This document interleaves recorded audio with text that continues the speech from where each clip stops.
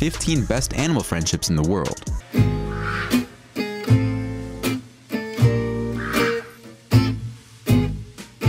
Number 15. Dog and raccoon. Raccoons are usually associated with unpleasant, noisy, rabid beasts that consume garbage. But what they don't realize is that, like their canine companions, raccoons can be incredibly friendly and playful when they're young. Does that mean dogs and raccoons can be friends? Raccoons can also attack if the dog enters the raccoon's area, especially if the raccoon is protecting its young. You could be out walking your dog in the woods when your dog is suddenly attacked by a raccoon. Raccoons rarely attack without a good reason though. In this first clip, it's all about love and affection between these two. The dog is a pup, and the raccoon is playing tug of war with it, and they seem to be having a blast. I think it's time that these two get along this way. In this next clip, Cheeto the raccoon and Luna the German shepherd relax by the pool on a beautiful spring day. Even though they did not go swimming, they had a great time running around and burning off some energy. It's great to see raccoons and dogs become buddies.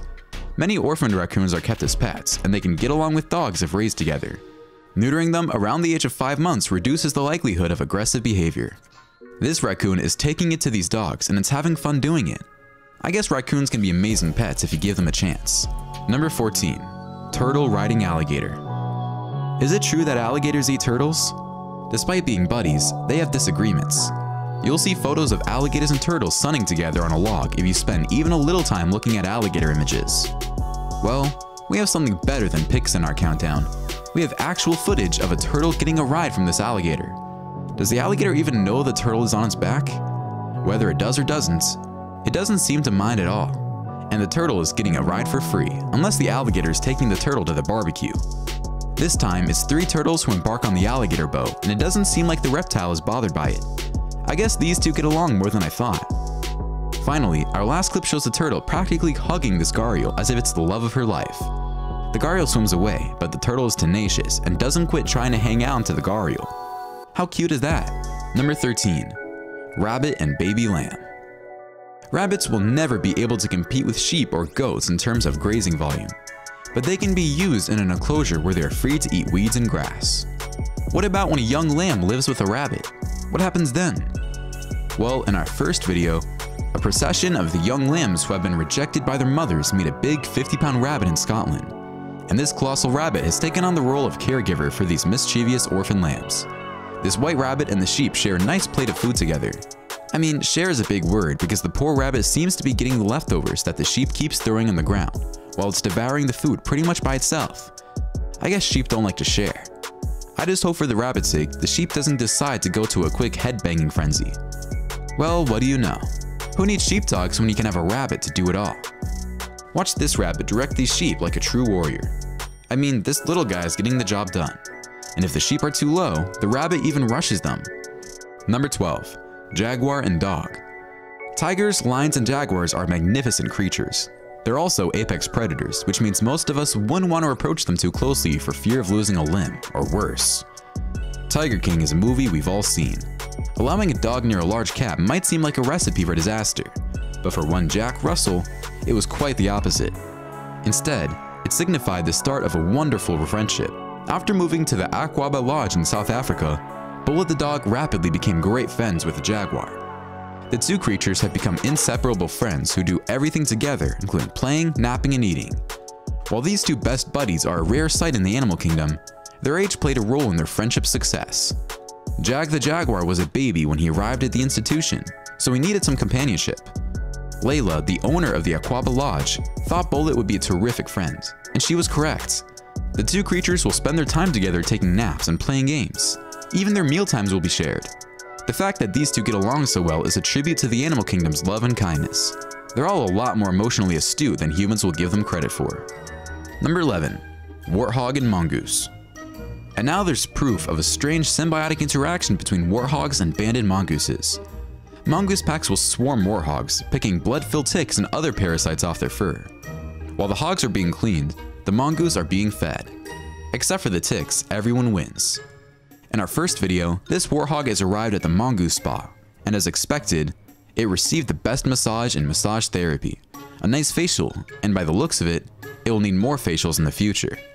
After manicure and pedicure, the warthog is now getting the full body treatment as you can see in this footage. The spa had to mobilize all its therapists, male and female, when they are hard at work, picking out as many blood-filled ticks as they can. The warhog is loving it, and it's no surprise that this big guy has renewed his membership at the mongoose spa. If anyone's interested, they have a great special going on, except for cobras. Cobras are not permitted into the spa. Go figure. You can see the staff of the spa punching out and going home after an exhausting day at work. Our next video shows there is such a thing as a free lunch in the animal kingdom. That sounds so appetizing. Finally, even the kids join in for a day at the spa as this baby warhog enjoys a little pampering from its friends the mongooses. Number 10. Ostrich and kudu. A dominant male, female, and their newborn ostriches make up an ostrich community. Other grazing species like antelopes and zebras accompany ostriches on their journey. In this clip at a zoo, this ostrich seems to have befriended a kudu. The two are walking along side by side as if they've been friends forever. Maybe they're planning an escape or a hit on an enemy rhino clan shown in the background. Who knows what these two must be talking about? Maybe the ostrich is telling the kudu it can run faster than any animal in their enclosure, and the kudu doesn't believe it. In this next clip, many of the ostriches are just hanging around, waiting for the signal. I have no clue where the signal is, but it must be something important. Number 9. Heron and alligator, crocodile. Alligators will assault an adult heron or egret right away, and they've been seen to slam their tails against trees to remove even the chicks that their parents are trying to keep. But get this, the great blue heron will also eat young alligators, so this rivalry goes both ways. So please tell me, what is this heron doing on top of an alligator as if it was in Venice taking a gondola ride into the Blue Grotto? I guess even if it wanted to, the alligator would have a hard time getting to the bird, considering where it's located on the reptile's back. But the alligator doesn't budge and just floats on the water as if it had nothing on its back. Our last clip is quite particular. For protection from other predators, the water kiddo builds its nest near that of the Nile crocodile. However, Nile crocs are fiercely territorial. Few animals would venture to shepherd a crocodile, but the brave dickop guards her nest by herding the croc towards it to protect it. Once the croc is protecting the dickop's nest, the dickop moves away. However, when the reptile sees the crocodile, it takes off faster than a cockroach on amphetamines. Number 8. Elephants and sheep. Nature reserve wardens were taken aback by Thema the elephant's odd connection with Albert the sheep. After his mother died in a cliff accident, the 6-month-old elephant was orphaned. Vets at the Sanbona Wildlife Reserve in South Africa kept an eye on the baby elephant for a week, hoping he'd be adopted and suckled by another elephant cow. However, this did not occur, and staff from an animal hospital were compelled to take him in so he would not die of starvation. Albert was introduced to him at the Shai Moari Wildlife Rehabilitation Center in the Eastern Cape. The first meeting did not go well. All hell broke loose. Thema dashed after the sheep, chasing him all the way around his watering hole. For the first 12 hours, Albert ran into the safety of a shelter at the far end of the cage. Thema's benign curiosity, on the other hand, much have reassured the sheep. Thema was quite intrigued, and he kept coming up to the poles and pushing his trunk between them, caressing Albert's woolly back and sniffing him. Albert was plainly bored the next morning, so he ventured out into the main cage. Thema refused to leave Albert's side, and the two were observed together exploring their cage, Thema's trunk resting on Albert's back. Thema and Albert have been inseparable since that time. Number 7. Warthog and meerkat. Warthogs and meerkats have formed a mutually beneficial symbiotic alliance that is both inspiring and uncommon. However, our next video is no fabrication, and although Basil the warthog and Zulu the meerkat have just recently met, they will quickly become friends. When it's freezing outside, they're already snuggled up together. They share their meal, which is unusual for Zulu, who rarely shares his meal with other animals. This warthog is quite the dancer and sprinter, and it's pulling some amazing moves to try and impress the meerkat. This is bound to become a long and unbreakable friendship in the future.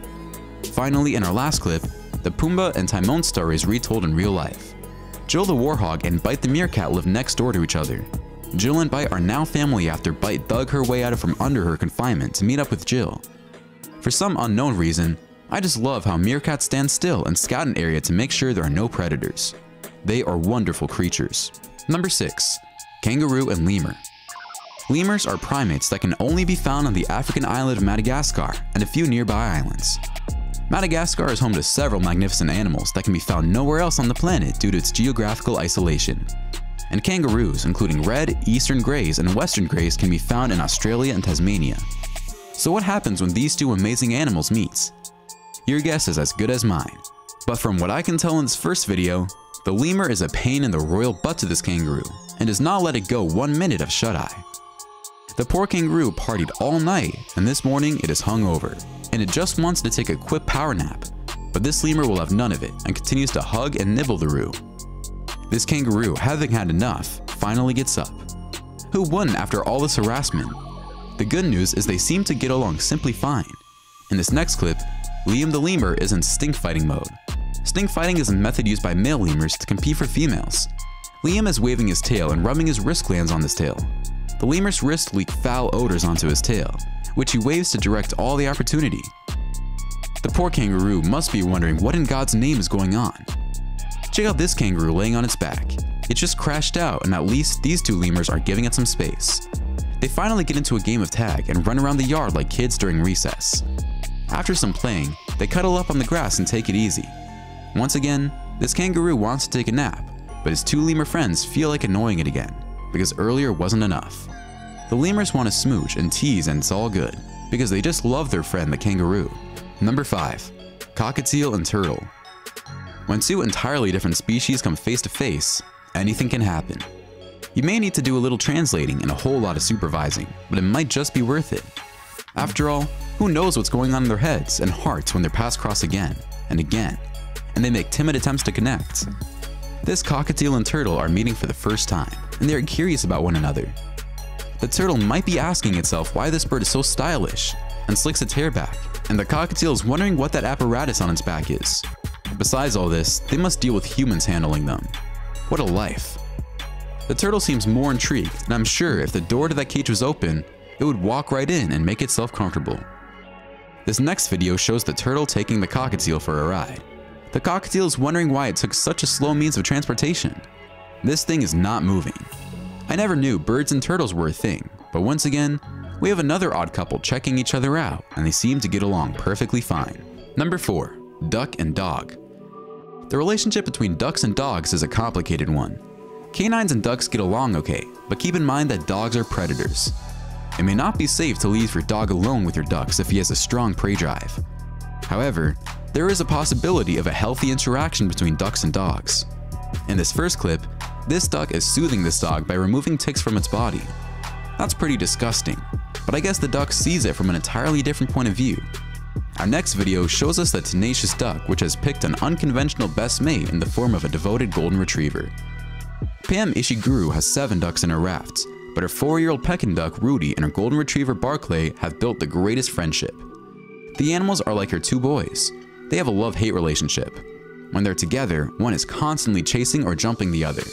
But when they're apart, they're always calling for each other. Reminds me of my relationship with my brother when we were kids. I'm sure everyone who has a sibling can relate to this. Finally, our last clip shows us what true friendship is. In our next clip, a husky from Minnesota shows us to put our prejudices aside in order to form a lasting connection with an adorable duck. These 2 local celebrities, a 12-year-old husky named Max and a 4-year-old duck named Quackers, met in the most unexpected of circumstances. Max was left alone without a pal when his best friend Sasha died. All of this changed, however, when Max's owners brought home an adorable duckling.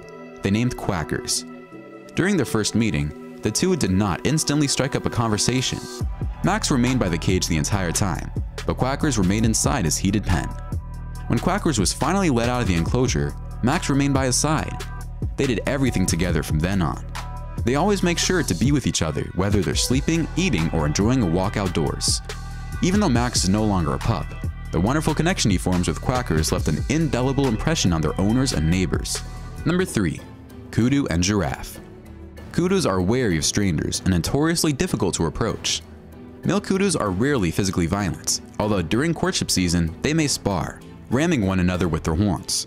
In our first clip, Charles the kudu seems to have the hots for Camilla the giraffe. I mean, I can understand why. She has legs twice as long as Julia Roberts in Pretty Woman, and she is smoking hot. Charles sees all of this and just wants to be by her side, even if she's taller than him. He just doesn't want her to wear heels when they go out on the town. Our next video is not about friendship. It shows that everything is not always as rosy as it may seem. This kudu decides to attack this giraffe, and the giraffe is helpless. What surprises me is that a kudu doesn't stand much of a chance against big cats, contrary to giraffes who give big cats a run for their money. But against the kudu, the giraffe is no match. I guess it's because the kudu's powerful and long horns are just at the perfect height to injure the giraffe. Thank God the giraffe survived, and the kudu was put into solitary confinement. Just kidding about the kudu. Number 2. Fox and dog. Dog attacks by foxes are quite rare. However, foxes have been known to enter yards and gardens and attack small dogs or pups on a few instances in recent years. The bottom line is that a fox will not attack a dog, even if it is a small dog, unless it has been cornered and is sick, and there may even be a chance that they get along and become friends. Our first clip is like something out of a Disney fairy tale. A fox and a dog meet in the woods and become friends. That's what occurred last summer when Norwegian photographer Torger Berge and his German Shepherd Teeny were out on a walk and came across an abandoned young fox. He was a puppy, and his mother had most likely perished, so he sought care, company, and food. Berge called Fox Sniffer, and he's been a regular addition to their treks in the woods since then, coming around to play with Teeny for a couple of hours most days. Not many people get the opportunity to experience and appreciate a connection like this, but Torger Berge has seen them in action and gotten the opportunity to capture the relationship in photographs that don't require words. However, this wonderful partnership needs a book, primarily because it can be the voice of the animals and increase their awareness for individuals who are unaware of how similar foxes and dogs are. They also hope the story will raise awareness about animal rights and the living conditions that certain animals face as a result of the fur trade. Why should some creatures be kept in cramped, claustrophobic cages with no access to the outside world, just so people can look good? Here is another nice fox-dog relationship. Meet Farrah Fawcett and her friend Huskita. They are having a great time playing outside, and I'm sure it's because Husky wants to see Fawcett's posture where she poses in a bikini.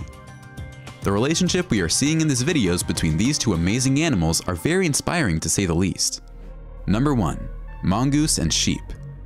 We saw the warhog enjoy the mongoose spot early in our countdown, but in this video, the mongoose has a more personal relationship with sheep. A beautiful connection exists between this bossy little mongoose and a flock of sheep. Streppies, a rescued banded mongoose, resides in a Namibian wildlife orphanage. Because there are no other mongooses in the area, the tenacious little carnivore is paired up with the 2 rescued sheep, Baki and Jellybean. Every day, the strange little flock goes out scavenging together and just having a blast doing what they do.